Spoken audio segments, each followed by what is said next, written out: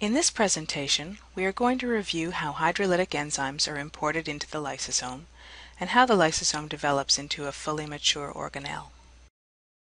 As was seen in our last presentation, a portion of the endoplasmic reticulum is illustrated on the left, and next to it are portions of the Golgi apparatus. The cell membrane is shown across the top of the frame. For illustration purposes, we can see several particles that are being ingested by the cell membrane through the process of membrane vesicle formation. Below this area, we see three cell structures that represent a continuum in the development towards the mature lysosome, positioned at the bottom. Above the mature lysosome is the late endosome, and above that is the early endosome. Particles ingested from the cell surface are first incorporated into the early endosome. These substances can be membrane or membrane-associated proteins, or they can be bacterial products or other foreign substances. The early endosomes, in essence, represent the first collecting point for these materials that will ultimately undergo degradation or salvaging and recycling. As ingested components begin to accumulate within the early endosome, a transition into a more compact and granular organelle occurs, thus forming the late endosome. Late endosomes are more specialized and are prepared for the process of protein degradation and recycling. The late endosome eventually becomes more compact and crowded with intercellular substances. Now, hydrolytic enzymes, pictured here as tiny blue particles, are imported into the lysosome and protein degradation occurs. Enzymes in the lysosome originate in the endoplasmic reticulum and are then transferred into the Golgi apparatus, where they are processed and targeted for transport to the lysosome. How does this targeting occur? Here we see the Golgi apparatus with its plasma membrane and its intraluminal area. Within this area are enzymes that have been modified and prepared for the transport to the lysosome, illustrated here by the blue ball.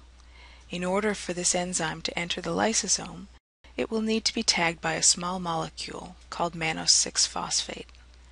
Once mannose 6-phosphate is attached, the enzyme can interact with the mannose 6-phosphate receptor located within the plasma membrane of the Golgi apparatus. After this interaction, the entire complex leaves the Golgi membrane and enters the cytoplasm. Shortly after departing from the membrane surface, the tagged enzymes are quickly surrounded by a protective meshwork of proteins that enable the enzymes to be transported through the cytoplasm towards the lysosome. Here we illustrate how enzyme cargo can be moved from one organelle membrane to another by use of a protective vesicle. The correct transport of these vesicles is achieved by cytoplasmic microtubules and other proteins that act as transport motors to enable correct transport and delivery of cargo vesicles. The process is complex and involves specific interactions between the membranes that surround the cargo and the membranes of the targeted organelle. We have shown how transport from the Golgi to the mature lysosome is enabled by microfibrils and motor proteins that move cargo vesicles to their destination. When enzymes move into the mature lysosome, they enter a very acidic environment that is optimal for their proper enzymatic function.